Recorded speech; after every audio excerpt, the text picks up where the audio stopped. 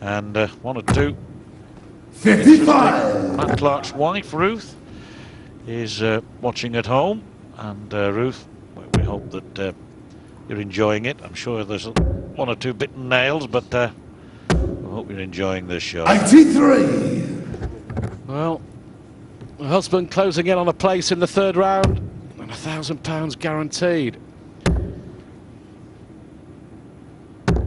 77. Lovely last dart from Tom Curtin.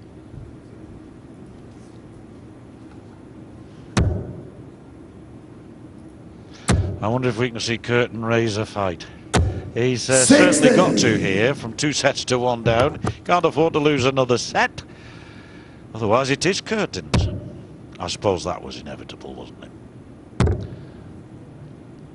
The pun, I mean.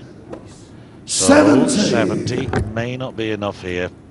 Only 59 behind Mr. Clark.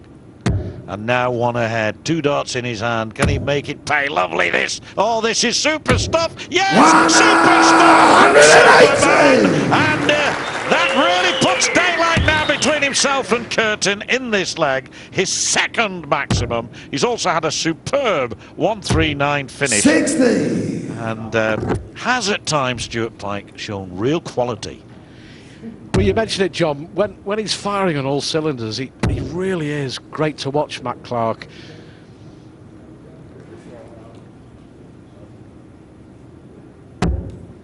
'51. Therein lies the problem.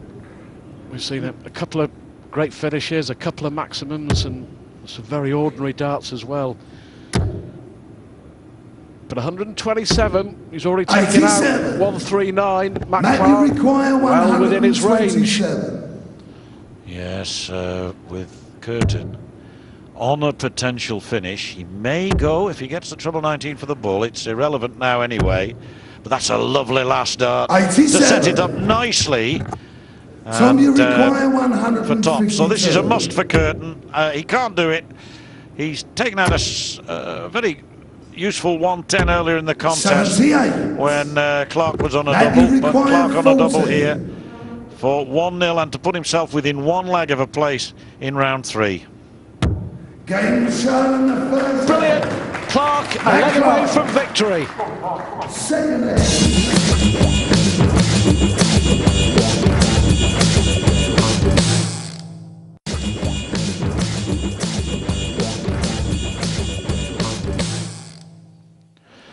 So there you have it, a useful situation here for Matt Clark, who surely will be able to take advantage of this 236, and already having hit a brilliant 180 to land on that, now puts himself on 96, Stuart. That is third 180, by the way, followed by a very useful 140. And 96 wanted for the match. 96. Yeah, and a place in the third round. Yes. For the match then, double eight, and double eight it is. Great stuff from Matt Clark. He won 4 consecutive legs after Curtin drew level at 1 apiece, and Matt Clark it is by 3 sets to 1, who goes into the third round.